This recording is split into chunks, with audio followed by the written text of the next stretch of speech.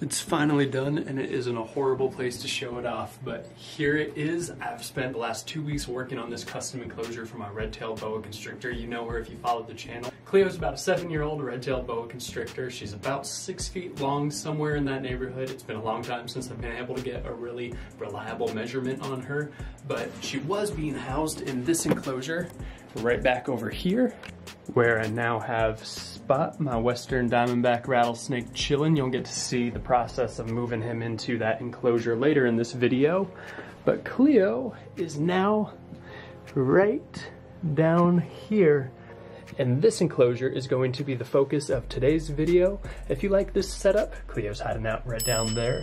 I am going to take you with me every step of the way of turning this into this, because anybody at all can make a zoo quality reptile enclosure.